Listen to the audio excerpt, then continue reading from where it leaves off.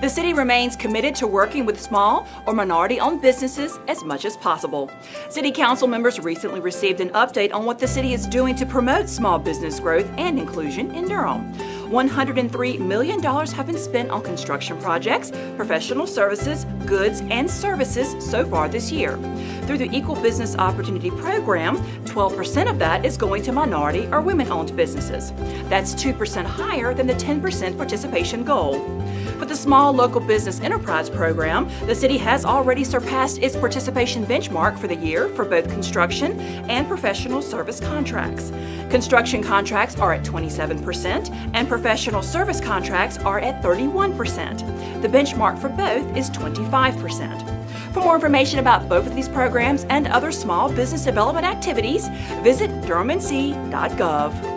6 female members of Durham's law enforcement community and 1 female resident are being recognized for excellence and achievement.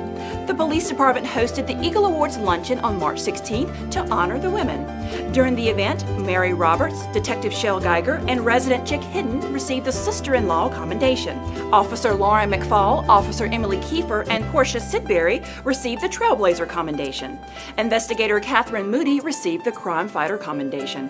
Also as part of the luncheon, Polly Murray was spotlighted as a National Women's History Month honoree. Murray, who was raised in Durham, was considered a critical figure in both the civil rights and women's rights movements. If you want to find out how the city is paving the way for bicyclists and pedestrians along Carpenter-Fletcher Road, you'll want to mark your calendar for an upcoming design meeting. The drop-in style meeting is set for March 27th from 6:30 to 8:30 p.m. at Lowe's Grove Middle School. The goal of the project is to improve bicycle and pedestrian accommodations from East Woodcroft Parkway to South Austin Avenue. If you can't attend the meeting, you can still give your feedback by visiting the Public Works homepage at durhamnc.gov. All feedback must be received by April 10th. The city is continuing its financial support of 2 important cultural art programs in Durham. $65,000 will be used to help the Center for Documentary Studies produce the Full Frame Documentary Film Festival and several other events throughout the year.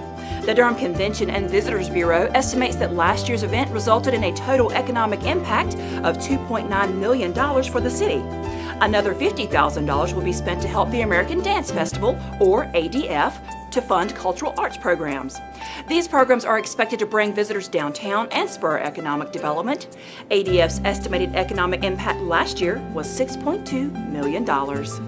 There are more developments to report with 2 public art projects in downtown. The first project is the installation of 12 new original art panels that will wrap around the facade of the Corcoran parking garage. During its March 19th meeting, the City Council voted to accept the donation and installation of the banners from the Durham Arts Council. The banners are expected to be installed by July. The second project is the installation of public art at the new mixed-use parking garage downtown. The City Council approved spending $100,000 on the design, fabrication, and installation of the work. As part of the contract, the artist design team Public Ground Studio, consisting of Blaine De Saint Croix, Laura Kaufman, and Samuel Brissett, will be gathering public input to inform their artistic approach at 2 meetings on Monday, April 2nd. A meet and greet will be held from noon to 1 p.m. at the Unscripted Hotel, followed by a pop-up design studio from 6 p.m. to 8 p.m.